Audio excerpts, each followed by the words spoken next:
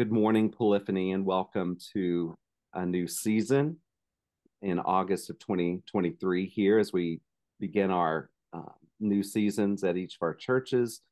I'm so glad to see all of you here today and share this time with you, and especially glad to introduce to you our presenter today, Reverend Dr. Justin Addington, serves as the Minister of Music at First Baptist Church of Savannah, Georgia.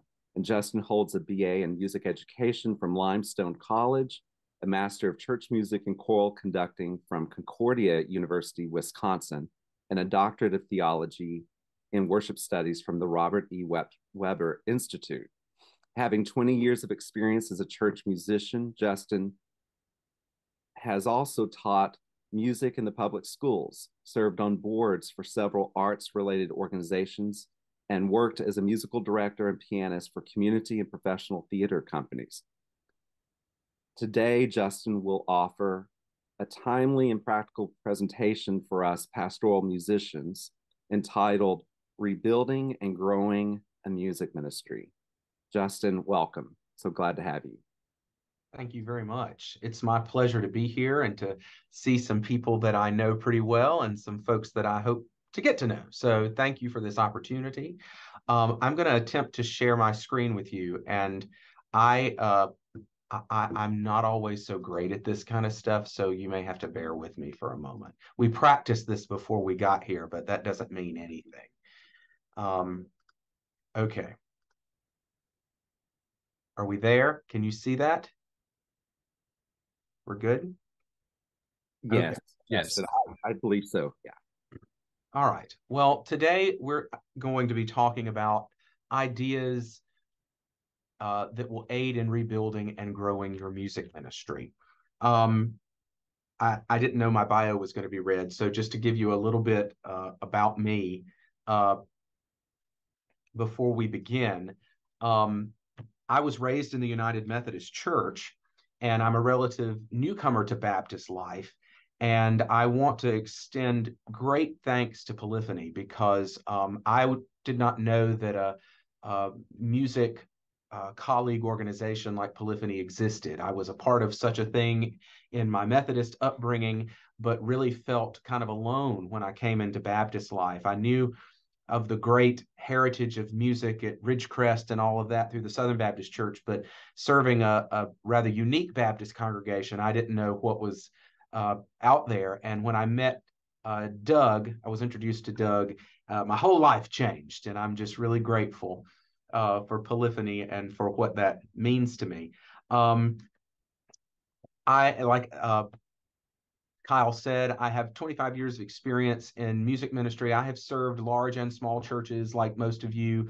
I have been a part of big programs that had 70 choir members and staff, and I've been a part of churches that had 3 people in my choir. So I can sympathize with the spectrum there.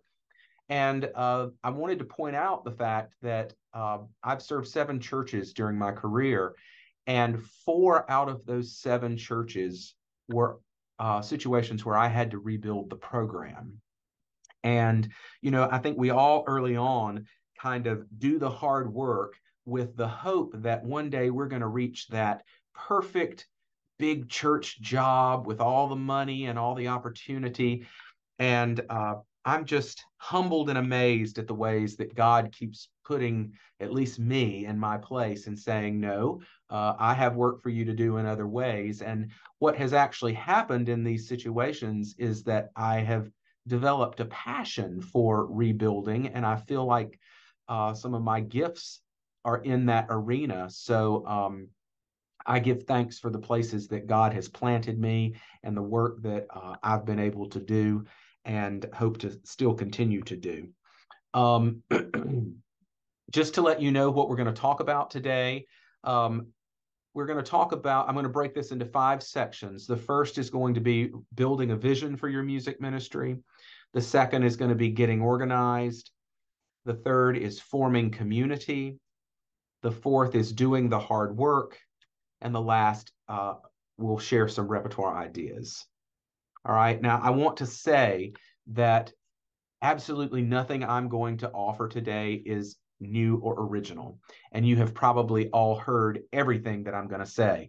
But if you're anything like me, we absorb all this information when we go to conferences and the like, and we file it away and honestly forget it until somebody may say something or trigger something in our mind or say something in a different way that helps us realize, oh, I could do that in my context or whatever. So that's all I'm hoping to do today, is to spark a memory for you, or to help facilitate an idea, maybe one that you can share. I encourage you to kind of jot down some notes if something I say triggers something for you that you want to share with the group. We'll have a time to do that, because I really want this to be a time of sharing together from our various experiences, okay?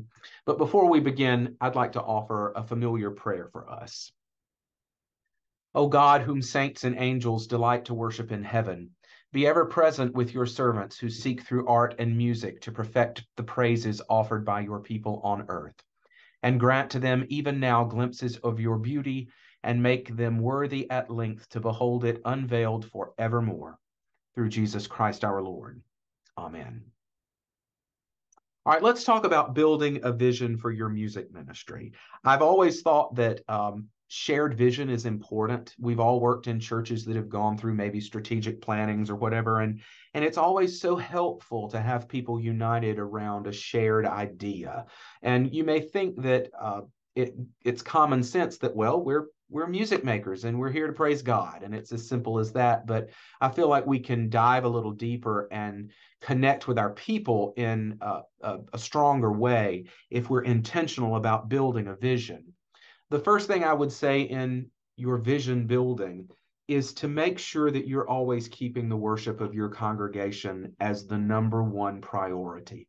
I have a good many colleagues, I'm sure you do too, who do very great work, but over time it becomes apparent that the performance aspect, or the growth of the program, or the number of hits on social media and that type of thing become the priority, and we lose sight of the fact that the main goal of the music ministry is to undergird the praise of God in the church.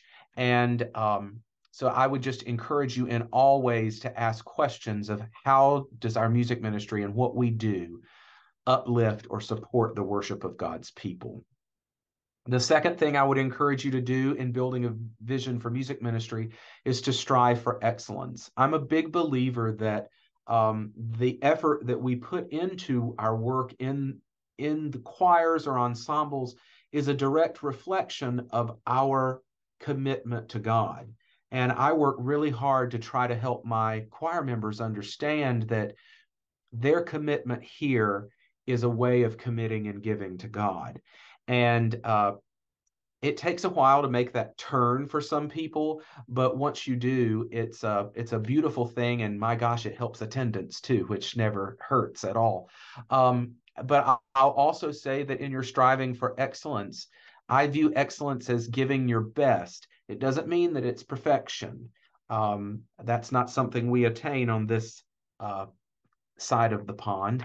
And so we have to have a graceful heart in striving for that excellence. I would also encourage you to be the best you can be. Many times we see churches or music directors trying to be something that they're not. I actually served in a context where my predecessor had very specific ideas about what music in the church should be. And they made the music of the church their music rather than the music that the congregation desired. And it, over a long period of time, really ended up being detrimental to the church as a whole. And so if you have musicians in your church that are good bluegrass musicians and they have a heart for Southern gospel, live into that and make it the absolute best it can be. Don't try to make a Southern gospel church into an Anglican cathedral choir. It's just not going to work. And that may mean that we have to have some sacrifices on our end of things that we like as directors, but it's really not about us. And sometimes we need reminding of that. I want to encourage you to be creative as you build your vision for ministry. And I put COVID there in parentheses because COVID gave us the greatest opportunity in the world to be creative. It was a pain because we were having to go through difficult times and work harder than we'd ever had to work in the past. But we had the opportunity to do quartets and octets and sing outside and sing in a circle in our sanctuary spaced out and do all of these creative things that we knew we could do, but we were afraid to before. And the one of the blessings that came out of COVID was that it opened our congregation's eyes and minds to new forms of expression and worship. And I think we now have the freedom to try things that we may have been afraid to try before because of the pandemic. So be creative in the ways that you formulate your program. I want to encourage people to honor the history of your program. One of the things, I'm just speaking for me personally, one of the things that has been a success for me was to involve past music directors that are still in the area, to renovate a historic instrument, maybe hang a portrait gallery in the choir room of the choir through the years, or the music directors that have served the church through the years, just to remind people of their past and to give them something to be proud of. I've seen far too many colleagues, especially younger colleagues, that go in and want to just make everything their own, and they almost erase the history of everything that came before them. And it sets folks up for disaster. And it's not a very pastoral way to approach your work. I encourage people to honor the history, and I think it's a way to really endear yourself to your congregation, to let them know that you're stepping into this journey with them, rather than trying to take them in a totally different direction. Once you formulate a vision of music ministry, whatever that may be, I encourage you to write it down and make it visible. Churches that I've served in the past, we've formulated a vision for music ministry. We put it on our website. We put it on the front of our choir manuals. We put it, I even saw one church, not mine, but one church took a phrase from their music ministry vision and had it calligraphied on the wall around the ceiling of their choir room, so that the choir could be reminded at all times what they were doing and what they were about. And don't forget to get input.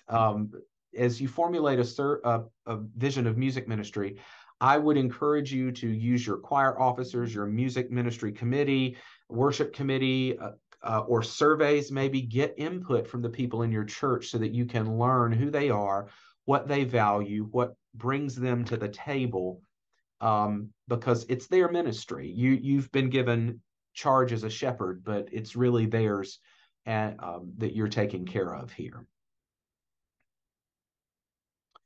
All right, let's talk about organization for a moment. I believe that in order for ministries to function well, they need to be organized. There is some beauty in creative chaos, but it doesn't always work effectively as a mode of operation for the long term. First of all, I would encourage communication with your choir members, with your pastoral leaders. Just make sure that those doors are open. We as musicians tend to, just because of the world we live in, we operate on islands unto ourselves sometimes. And even times when we think we're collaborating, we're really not. And so I just encourage you to make sure that communication is a priority. One way that I have done that in the past with my choir is to keep them constantly aware of what's going on in the ministry. One of the larger churches I served had a weekly choir newsletter where we had pastoral concerns, birthday announcements, pictures from choir members. I mean, it was a pain to do. It was a lot of work, but it really helped that ensemble. And there were multiple ensembles that used the same newsletter. My program here at First Baptist isn't really big enough to warrant something like that. So I just send my choir a weekly email that lets them know what's going on. We also created a private Facebook group for the choir where they're able to share prayer requests. I'm able to send pictures or announcements quickly that I want to get out quicker than they may read their emails. So just look for creative ways to communicate. I accompany a high school choir in the area, and they use the WhatsApp thing that our Polyphony cohort actually uses that. But I have to turn it off, because when you're in a group chat with 150 high schoolers, it's like all the time. And I'm not saying you do that with your choir, but there are creative ways to keep in touch. So do whatever works for you. Plan, plan, plan, plan, plan. It's not our favorite thing to do, but it is the most important thing that we have to do. Especially those of us that serve, that may serve as bivocational music people, and are not afforded the luxury of spending all day in an office to plan. Getting your ducks in a row and having a plan, a long-term plan for your music is extremely important, I believe, to your own personal sanity, but also for the health of your ensemble. I tend to plan by semester.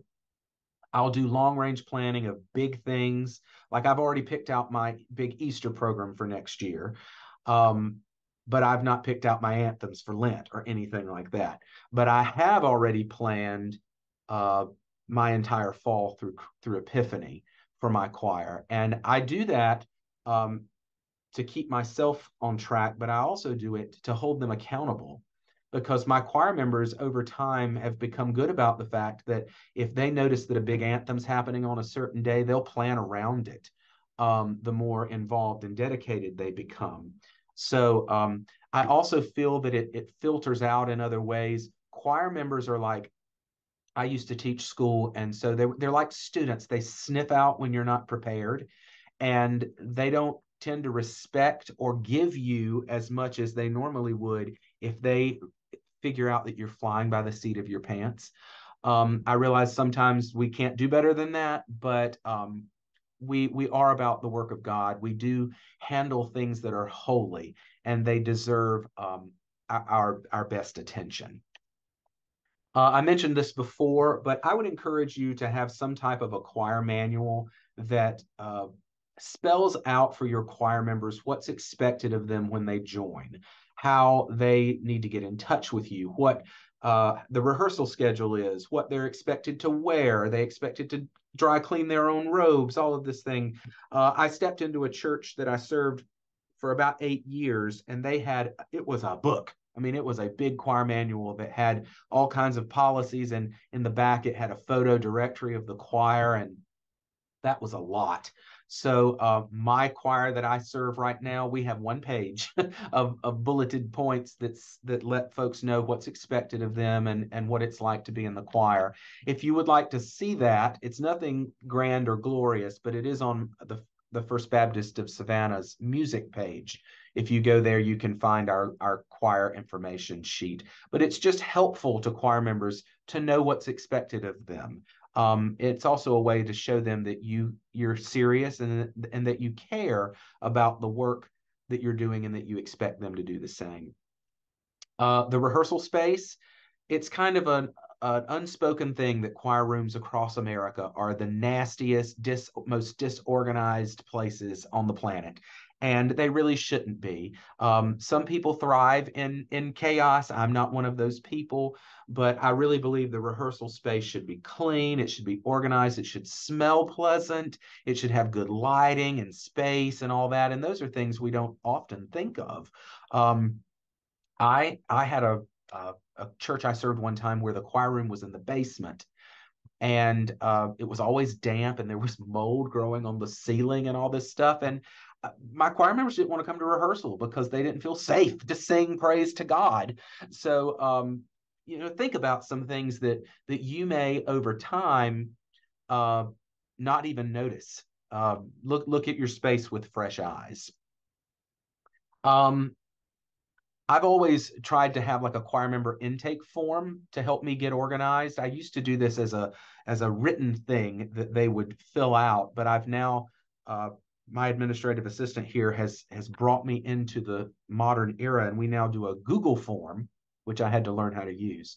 But when choir members, and that's actually on our website as well, if you want an example, when new choir members join, just have them fill out this form that gives you all the information you may think you would ever need, including like their shirt size, just in case you're going to go on a choir tour at some point and need a shirt size. But I also ask them questions like, what's your favorite anthem? What's your favorite hymn? And I can't tell you how many times that has been useful when one of my choir members has died and the family had no clue where to start planning music for their service. And I was able to go to that form and say, I have some suggestions here, direct from the person's mouth. So just things to help us stay organized and together. Rehearsal tracks. If these things used to be huge time-consuming things to provide rehearsal aids for your choir, but it's become easier and easier and easier these days. A lot of publishers will provide these. Of course, they cost a little bit. If you've got the time, you can make them yourselves. But I've been impressed, especially with the more classical pieces that you may do, like if you were going to do a movement from Messiah at Christmas. All of those choruses are out on YouTube with soprano part alone, alto part alone. And I will send an email to my choir and say, you know, I noticed you had some trouble with this section of this. I found this might help you spend a few minutes with it before rehearsal next week and see if it helps you at all. And folks really tend to respond well to that. It amazes me. I serve a very historic church. We've just been kind of doing some culling of our music library, and we're throwing out pieces of music with copyright dates from the 1880s, which just is hilarious to me. My church used to have a paid solo quartet, as was fashionable in southern cities, and then they moved into a volunteer choir mode in the 20s. And we've been looking at the music that the choir did in the 20s, and it was amazing to me. It was hard music that I would never attempt to do with my choir now. But that's because our lives have changed. It used to be that music and a part-time endeavor like a choir was all that people had to do. And now we're competing for their time. Mm-hmm. And so anything that we can give them, we can provide to help them make the rehearsal process easier, I think is a big help. And the last thing I'll say, I mentioned that we created a private Facebook group for my choir. One thing that I've started doing on Wednesday nights is I live stream my rehearsal in that private Facebook group. I set my phone on top of the piano and I just record the rehearsal. And it's been a really good thing to keep my choir members accountable because, you know, it used to just be you got a text from a choir member that said, I'm sick, I won't be there tonight. And you just had to roll your eyes and know that they were probably going to be out celebrating their birthday or something at a Mexican restaurant. But now I'm able to say, oh, I'm so sorry to hear that. I look forward to seeing you on the live stream tonight. And it's been a great way to help choir members be intentional about attending rehearsals. So sometimes you have to be a little sneaky with these people we call Christians. All right, let's talk about community for a moment. I believe that a choir that loves one another and enjoys being together sings better. We have, I know this is going out public on the internet, so I have to be careful about what I say. We have a choir here in Savannah that is comprised mostly of professional singers. They are the top-notch group of all of the best of our city. And I've been to several of their programs and their concerts, and it's amazing. But when I sit and I close my eyes and listen to that group, there is something missing from the sound of that group. And in my mind and in my opinion, it's a heart of ministry and a heart for loving one another, because this group comes in, they're all professionals, they know their music, they have one rehearsal before the service and they sing, then they go home and they don't talk to each other again until the next time they have to be at their gig. So I really believe even if we don't have the best choirs in the world, there's something beautiful that happens in our music making and in the way we convey a message to the congregation that's very special. But I believe that that comes through a sense of community, and we can do a lot to help foster that. The first thing would be make sure you have opportunities for your choir to have fellowship. I work really hard so that my choir knows that their fellowship time is not in the middle of my rehearsal when I'm switching between pieces of music.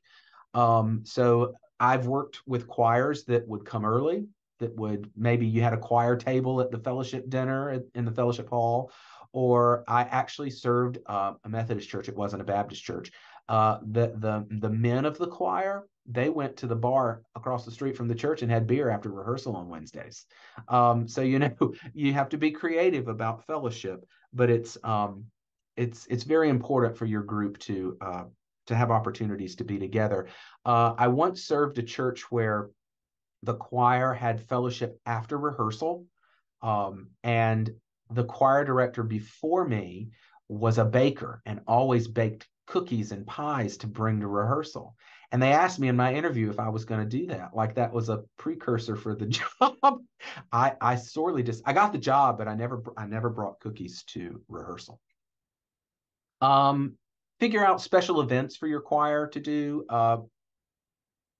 I've been a part of churches that had like a Halloween party for the choir every year, and the choir would come in costumes and they would theme it up. Like some years it was composers, or some years they came dressed as their favorite anthem and they had to do like all kind of crazy stuff. Whatever you want to do, but just find opportunities for your people to be the first thing I mentioned, fellowship. I think it's neat for choir members to fellowship outside of organized group things. I love to see choir ladies going out to lunch and whatever, but it's good to do it as a group. And I offer that Halloween thing or a Christmas party, whatever it be, as an option.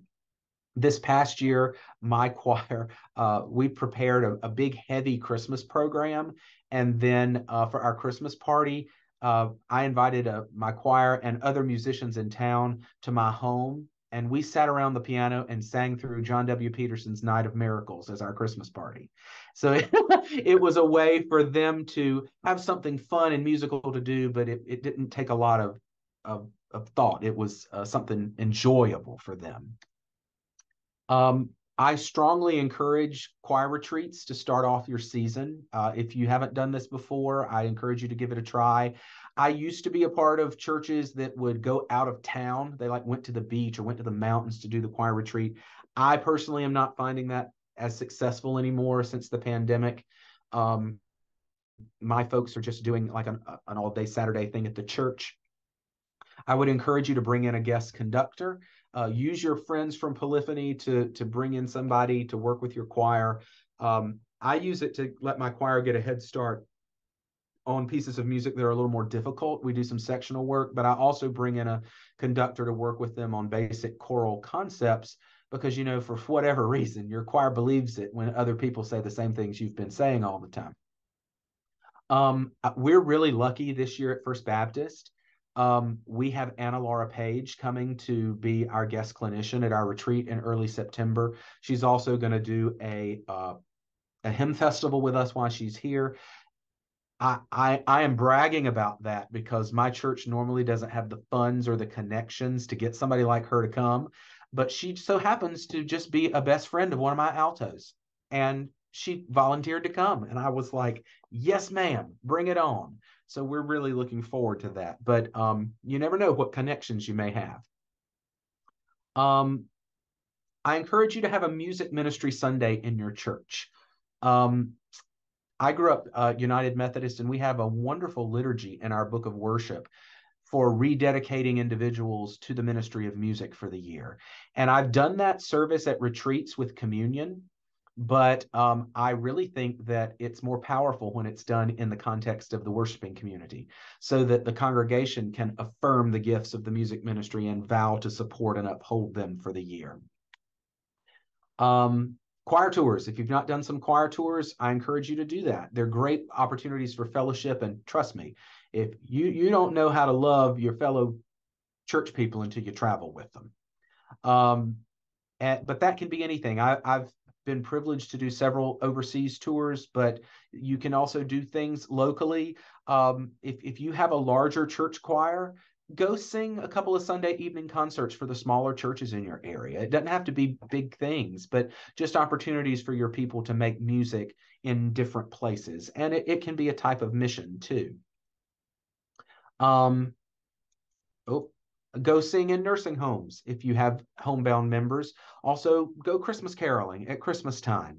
Whatever gets your people singing outside. I put Salvation Army on here because one year I saw this advertised in a handbell magazine. I got my handbell choir to go and ring for the Salvation Army. Rather than just one ringer, we had a quartet ring music with no tables, just a music stand. And it was great fun to say we were ringing for the Salvation Army. Although I never did it again because I heard a gentleman when he passed by us say, if the Salvation Army can afford those kind of ringers, we're not going to give them any money. And I thought it was a great idea, but I don't know that it was fiscally responsible for the Salvation Army. Pastoral care. Let your singers or your instrumentalists in your music ministry know that you care about them. Check in on them when they're going through difficult times. Have a time of sharing in your rehearsals for prayer concerns, etc. Make sure that people know that you understand that what you're doing is about more than just making music together. I'm surprised I even have to say this, but please pray at your rehearsals with your people. I'm amazed at the amount of colleagues that do not do this. Set the tone for your rehearsals, whether at the beginning or at the end. I personally tend to read scripture at the front end of my rehearsal. I read a psalm, and then I pray and have prayer concerns at the end of rehearsal. But it's important to put your music making in the context of people's spiritual journeys. As a sense of community, I would encourage you to involve people. Let people do things. You know, I have some I don't want to call them busybodies, but I have some little church ladies that love to be involved. And if you put them in charge of filing the music, or you put them in charge of making sure everybody has a choir robe, you know, it's number one, things you don't have to worry about. And number two, they're ways to get people involved. And I once heard somebody say that a thriving music ministry can operate fully in the absence of its director. And I think there's some wisdom in that, to making sure that things are covered that you don't have to be involved in. Elect some choir officers to take on some responsibilities. Not only can they help take attendance or be section leaders, they can also keep up with the pastoral needs of your choir and report them back to you. Anything to involve people and take the load off of you. Community can also be built by keeping music alive in the life of the church. Encourage the singing of hymns in Sunday school classes in your church. Encourage the singing of the doxology at your Wednesday fellowship meals. Anything that can help people see music doesn't have to just be reserved for the 11 o'clock worship hour. And then oftentimes when we're rebuilding a program, healing is needed as a part of that. And pastoral care goes hand in hand with that. And you may have to be intentional about the way you approach your work. I have served in two contexts where my predecessor was fired for one reason or another, and that left the choir really wounded, and they needed some help kind of getting over that. And believe it or not, I can count in my memory more than one rehearsal where we didn't sing at all, where we had times of sharing and healing, and sometimes that's needed. All right, let's talk about the work you can do to make this happen. First of all, work with your colleagues. I mentioned before, music ministers tend to operate on their own. Don't do that. Work with your staff, work with your colleagues in the community. Join your churches together to do things that you couldn't do on your own. COVID helped us realize that we are stronger together. So take advantage of those opportunities. Participate in continuing education, which we're doing right now, continually getting new ideas. Show your people you care. I know that we're aware that there are people in our world and in our profession that do this simply as a gig. But if you want your music ministry to grow, if you want it to thrive, they're only going to give you what you put into it. So let them know that you're just as invested in this as they are. Study the texts and the history of the pieces of music that you're putting in front of your choir. I admit that I am busy, and I sometimes will just pass out a favorite anthem and say, oh, we know this, it's not going to be a big deal. And then there's always that one choir member that will raise their hand and say, Justin, tell us what this text right here on page 3 is trying to convey. And of course, you've not looked at it, and you really have no clue. And the particular church that I serve has a good many retired clergy in it. I've got 4 retired ordained clergy in my choir. And there's been more than one time where I've stood there feeling like a complete idiot because I had not done the prep work for rehearsal. So do yourself a favor there. Do devotions in your rehearsals. If there's a special spiritual nugget that can be gleaned from one of your anthems, prepare a small sermon in the middle of your rehearsal to break things up. Or teach a Sunday school class. I had a church once that the choir wanted to do a little more in-depth study, but they didn't feel they could be a part of a Sunday school class because they had to leave early to go to choir. So we started a choir Sunday school class and had a short lesson every Sunday before rehearsal. And that proved to be something really special. Involve children in the life of your music ministry and in your worship. I serve a church that's kind of rebirthing itself after the pandemic, and we don't have a lot of children. I don't have enough children to have a children's choir. But if a child is studying piano or violin, or they want to be an acolyte or read scripture, we involve them in as many ways as we can. I actually have teenagers singing in my choir because we don't have enough to have a youth choir. And it's breathed new life into our adult choir. So again, be creative here. Recruit. The music ministry is not going to grow itself, okay? And just putting an ad in your church newsletter isn't going to cut it. You've got to do some hard work. We do a summer choir here at First Baptist for June, July, and August, and we allow people to sign up and just show up and sing with us. We do a quick rehearsal on Sunday. We don't wear robes. The anthem is very flexible. And we always end up gaining a couple of members from the summer choir experience. So I encourage you to do something like that. You may also want to do a special choir for Christmas cantatas and that type of thing. People tend to respond well to that. I would encourage you to write letters or write handwritten cards to people that you hear. If a congregant comes and says, this person's got a good voice, I go to my desk immediately, write their name down, and on Monday morning, I write them a card that says, it's great to have you in worship. I hear that you're a singer. We'd love to talk to you about joining our choir. You just got to be intentional about it. I've also been known to harass people until they just give in and say yes. And, sometimes you have to do what you can. Call people, send them just a text, whatever works, and take them to coffee. Get to know people, let them know who you are, and they'll want to be a part of your program. I'm running out of time, so I'm hurrying here. Sorry. The last thing we're going to talk about are some repertoire ideas.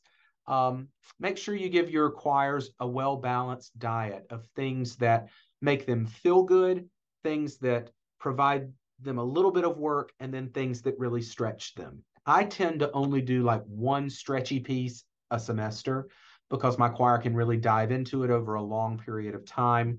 There's nothing worse than a choir being constantly made to feel like they're not reaching the mark.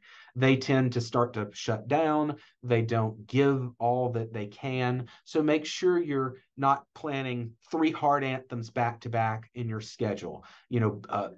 Balance it out to where they have some opportunity for a mental or a musical sorbet, if you will, in their diet of repertoire. Variety is the spice of life. So make sure that you're not doing all the same type of music all the time.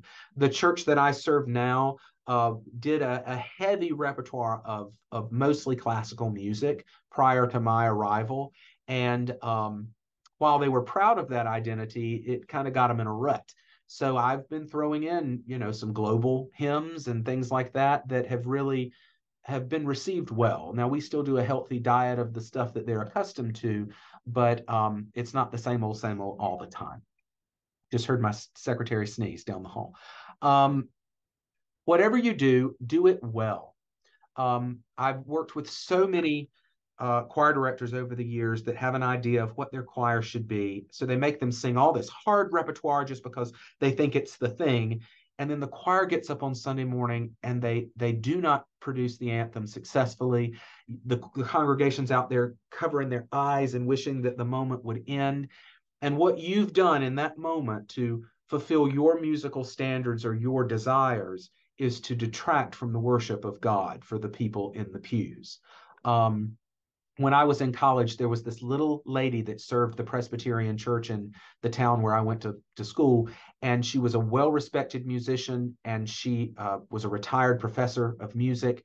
And she had this little choir of about 6 people, and she made them sing hard classical masterworks all the time. And they had this reputation for just being the most pitiful little thing. But by guppy, they were gonna sing those standards because that's what they needed to do. And you just have to look at the big picture sometimes. Now, with that being said, make sure that you do give your choir the opportunity to sing some choral standards, even if you think they're outside of their ability.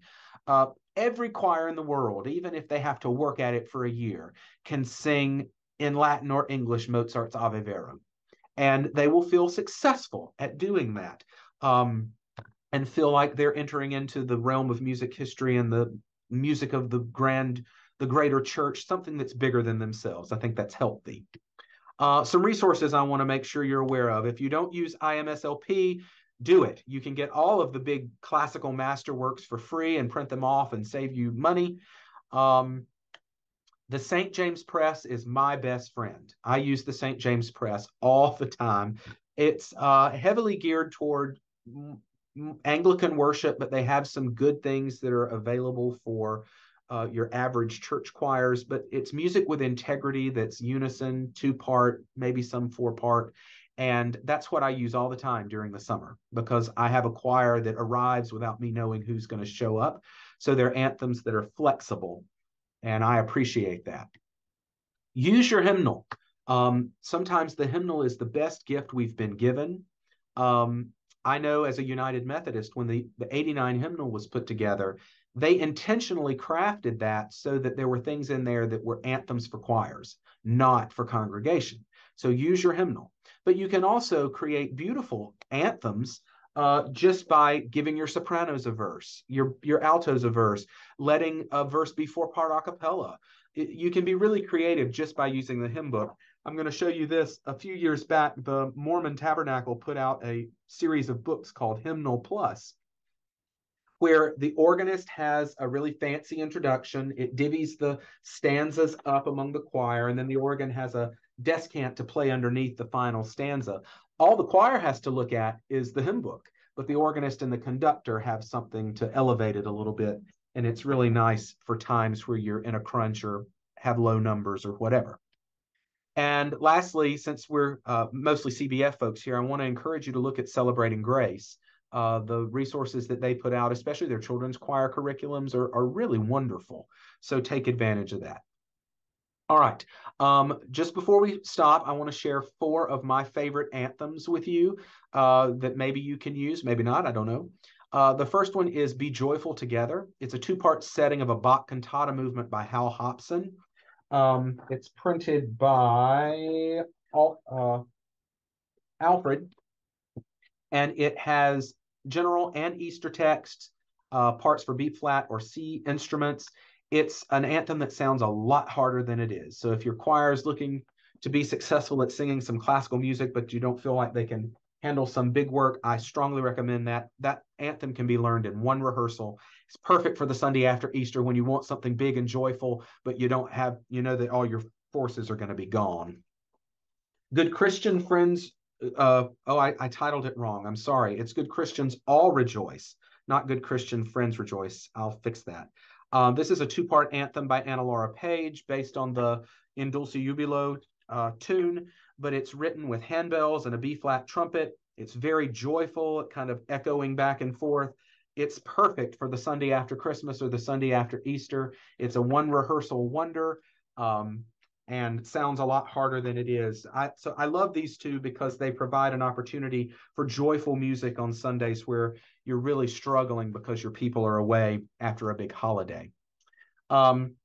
This is available from the St. James Press. This is the Puccini Requiem. It's a 5-minute dramatic work, mostly for unison choir with some divisi, organ, and viola.